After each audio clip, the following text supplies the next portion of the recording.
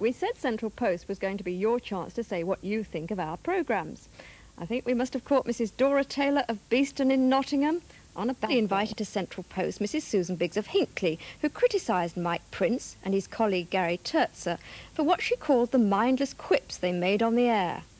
From Abergavenny to Derby, from Wrexham in Clwyd to Witney in Oxfordshire, the region rocked with rage and horror. Ungrateful woman, said Claire Hocking of Abergavenny, Gwent. All the announcers are good-looking, especially the scrumptious, handsome Gary Terzza. He would also be good as a chat show host, a newsreader, or anything else which involves using his talent and charm. The cry went up from passionate female voices everywhere. They do a wonderful job, and it's a pleasure to see them. Two very satisfied customers, Carol and June Pym of Normanton, Derby, and Sharon Mays of Leicester, put it all in perspective. All I can say is they're two of the best, and frankly, I don't know what you'd do without them. Neither do I, Miss Mays. But there was jealousy, too, of our viewer in the studio. Mrs. Christine Burns of Wrexham Clwyd was grief-stricken. I'd have given anything to have sat chatting opposite Gary like she was, and she was criticising him.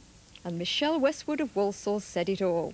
I would rather watch Gary Terzza's 15 seconds most evenings than the programmes he introduces.